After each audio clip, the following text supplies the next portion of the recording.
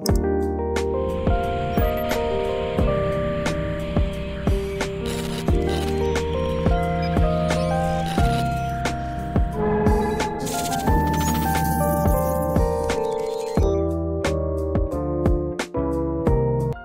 up everybody, and welcome back to the channel. I am going to be watching episode 4 of Star Trek Picard today. I've literally just gotten done reacting to episode 3, so I'm absolutely pumped. I'm not going to say anything, but I can't wait to get into the episode, so with that being said, let's get straight into it. Here we go. Had to jump straight into this one. I don't want to waste any time. I want to know what's going to happen, what's going on. The tension between Will and Picard at the moment is crazy high. He kicked him off the bridge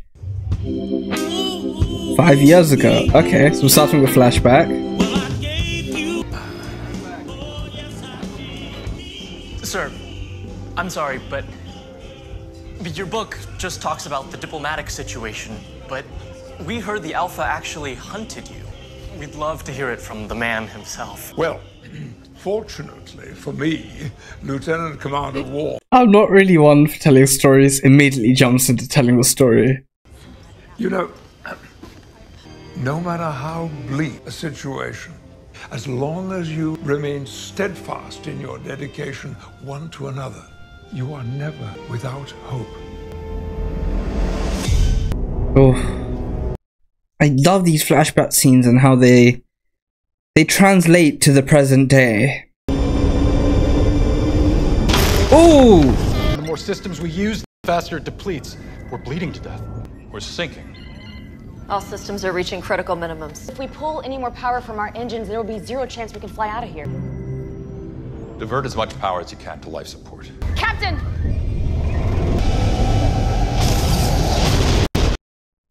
Whoa, what's this? Come. Well, an apology to make. I'm saying this to you as a courtesy. I was out of line. Stop. We estimate about 4 hours until the ship is crushed by the gravity well. You were right before. Oh? I didn't see this coming. When we buried our son, it was like infinite emptiness. There's nothing that proved to be that there is anything after. Deanna couldn't live with me feeling nothing, and neither could I, which is why I left. I was running from this, only to find it again. I take the next few hours to get to know your son. Yeah, knew he was gonna say that. I'm so sorry, Jean-Luc. Yeah, you could tell that it was emotion that was driving the tension in the previous episode. Dun, dun, dun.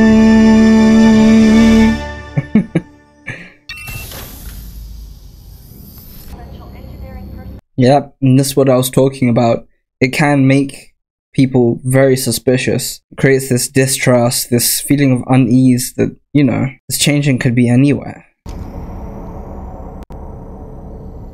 Could be anybody. I thought it was Will.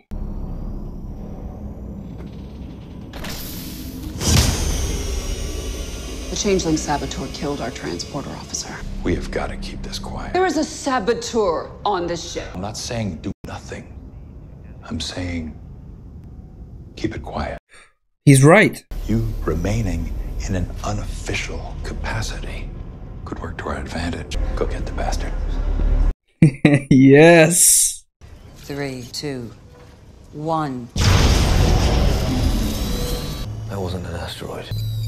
Beverly, do you think you could give me a moment with Jack?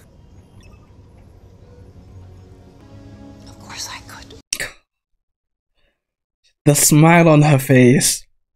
I love Beverly Crusher. Don't come. Don't come. Don't come. Love the view. There's a changeling on board. That's what kept us from warping away. It's been on the ship since before we picked up Dr. Crusher and her son. And as much as it pains me, nobody knows this ship better than you. I want to record a private message. This is gonna be sad. This is gonna be very sad. Deanna, I want you to know. Holodeck program 10 forward. Oh, the holodeck. Oh, I don't know why I didn't think we'd get to see too much holodeck action. Holodeck's still open. It relies on a small, independent power cell, so that in times of distress, it can be kind of sanctuary. Everyone crams in here, while the ship implodes around them. I mean, yeah, I'd rather die in the holodeck than anywhere else, you know? You could technically program it to take you to Hawaii. Wouldn't that be nice? The hair. When did it go? Enjoy it while you can. You know, Jack, I would love to know more about you. Perhaps you might tell me the reason you decided not to know me. Cool. Very forward of you. Oh, the fidgeting. Good touch. Ask him a question that they should know the answer to. Wrong answer, changeling. Look, you and I got off on the wrong foot. I underestimated you. Make a great captain one day. Just something I totally would say. If you were a changeling and not just a dick. 500 people, it's gonna be tough to snuff out this asshole alone. Yeah, it's a lot of people. Get them to come to you. Steal their pot. I'm assuming you're not referring to cannabis. Sadly, no. It's hard for changelings to maintain their false form. They have to rest in a pot, a vase. They leave behind like... Was that Odo? Thank you, Captain. Whatever. I like Shore a lot more now.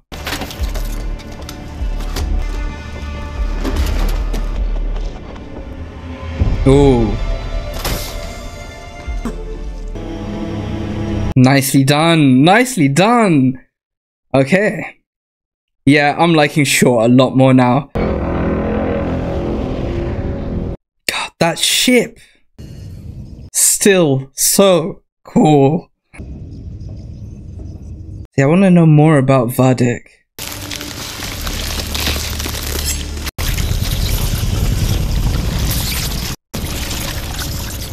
Whoa. The starship couldn't escape the center of the gravity well. Assume it is suicide to refuse. All else is expendable. Damn. I will pursue. Disengage portal system! That was unexpected. I realized that... I'd heard mention once of an incident with Jack Crusher. A no-win scenario. Sir, is this private? Any way you like. I get that you might think that I need this. Some people need to be a part of something. Others don't. I grew up mostly on my own. That's who I am. So if you think that this is about a moment that I need... I think maybe I do. I wonder about that. I do think he does need it. That's a changeling? There's two of them? Ugh. I need help on deck 5. An officer's been killed. And things are about to get a lot worse. What's the worst jam you've ever been in? One involves your namesake. Oh, I always wondered about that. Name me after her first husband? Truth be told, I would have named you the same. He and I were on leave. We met these two delightful young women. Oh, were they delightful?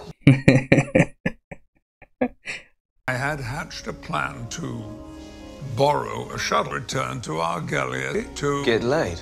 On our way back, a micrometeoroid shower wrecked us. We couldn't contact the ship. We were dead in the water. We improvised a system, and we inched our way home. 10 fucking grueling hours. Picard cussing! Whoa!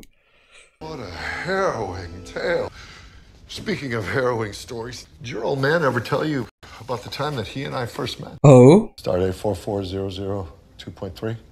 You must have heard about the Battle of Wolf 359. Oh.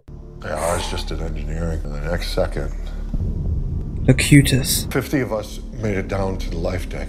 There's just one life pod. The thing is, they were all my Jack Crusher. We waited for orders. Some lieutenant comes down. She's pointing at me.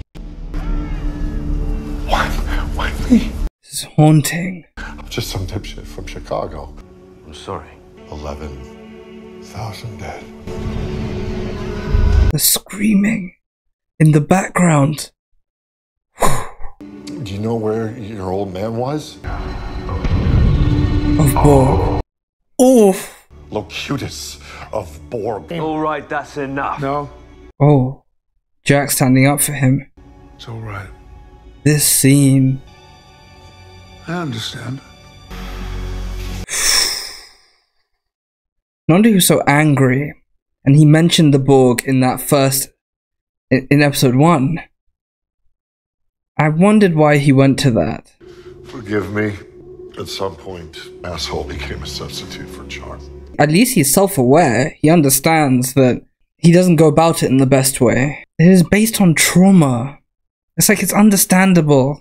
It's building and building, and it's going to crescendo. This gravity well we're in, it's a countdown.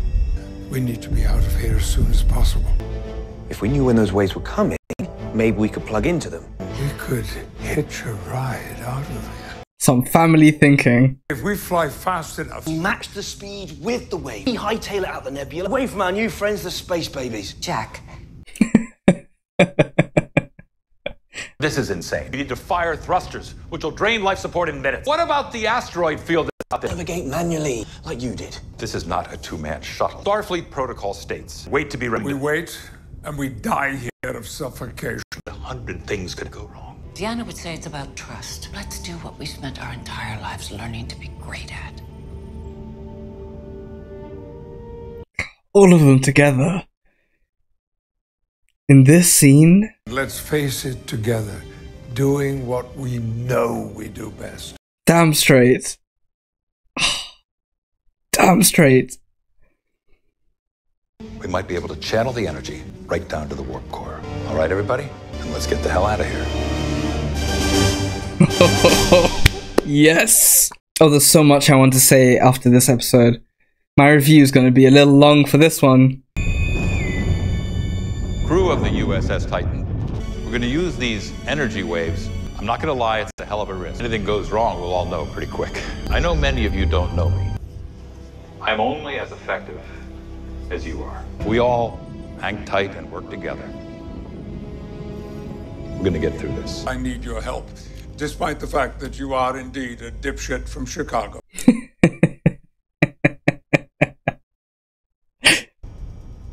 Nice. Very nice. The inner workings of the Nacelle shields is over 20 years old. None of these kids know how to hotwire it, so give me 5 and meet me at Nacelle control. Nacelle control exposed. Oh, what about the changeling? That changeling really wanted to screw us. Best place to do it would be right here, right now. That's what I was saying. Oh, my predictions are on point this episode. A few more minutes to get these covers open. Captain, you've got 2 minutes. Admiral, you have the con.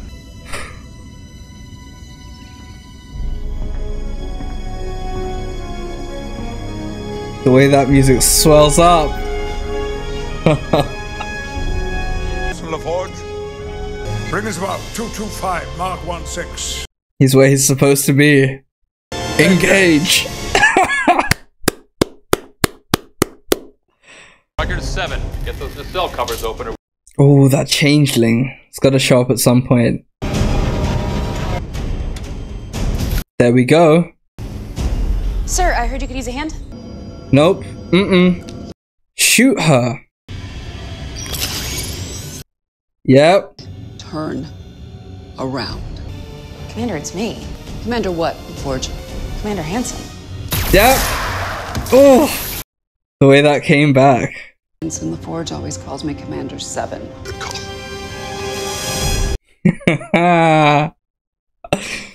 Open for business. Okay, we've taken care of the changeling. So now it's just, are we going to be able to ride these energy waves? Oh no. Asteroid field. Jack, call out their positions. It's bearing 224 Mark 5.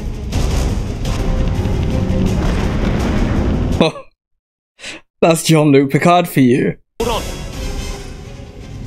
Trust me.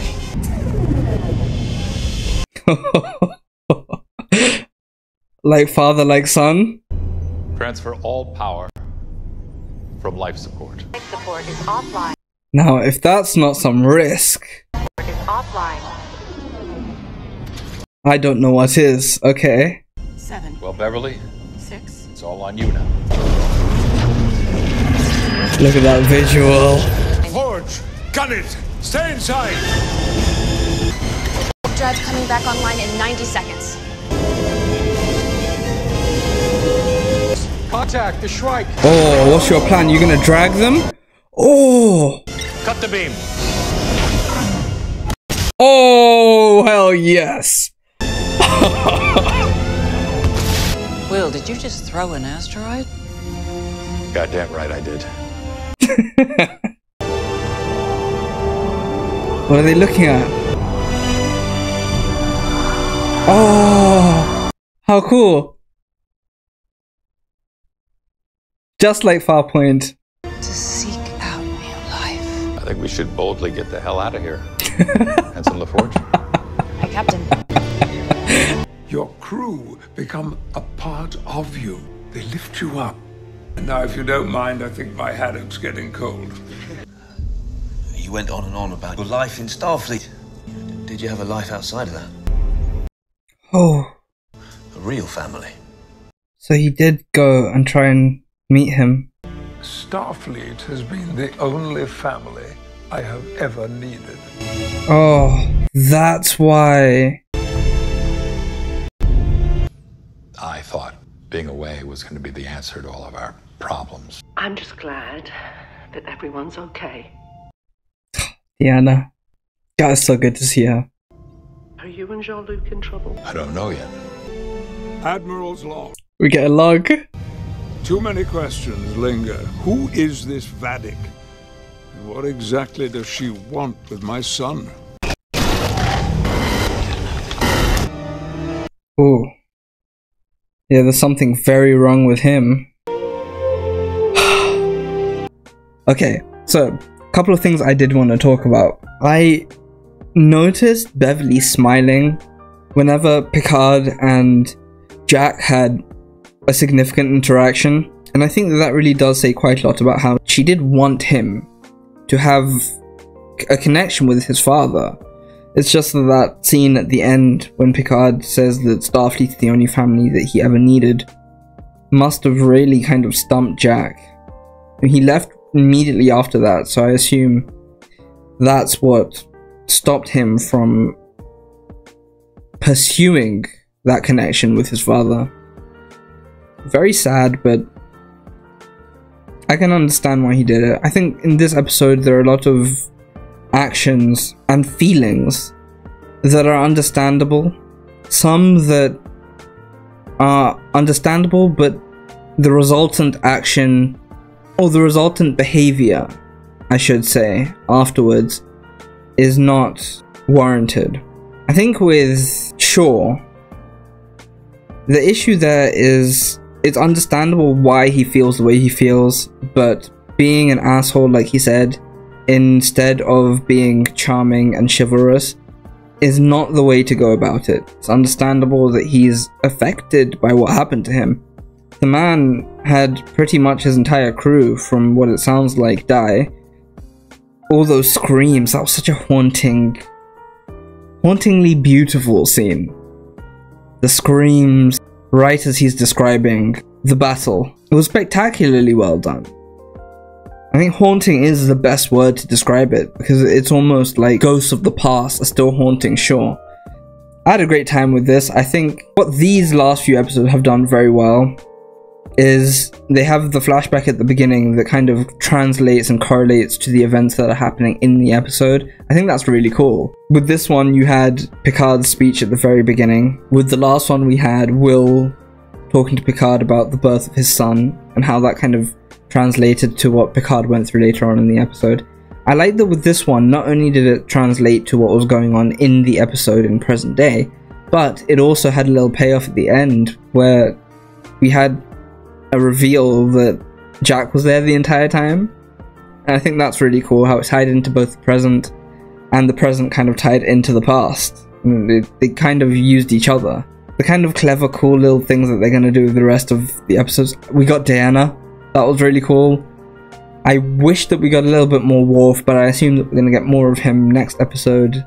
And possibly Geordi, now that we're out of the nebula. Who knows? We might very well get to see some Geordi. I can't wait till they're all in one room, because just the interactions between them all in this episode were... I think that was my favourite part of the episode, was that interaction between all of them when Picard, Jack and Beverly were trying to convince Will to use the nacelles to absorb the energy. That was really cool. I'm just enjoying the show in general so far. There are about 99% of you at the moment who aren't subscribed. Every little bit helps, so if you guys want to see more of this content going forward, please do smash that subscribe button. If you guys enjoyed this video, please do give it a like, a comment, and subscribe to the channel. Till the next one, bye bye for now.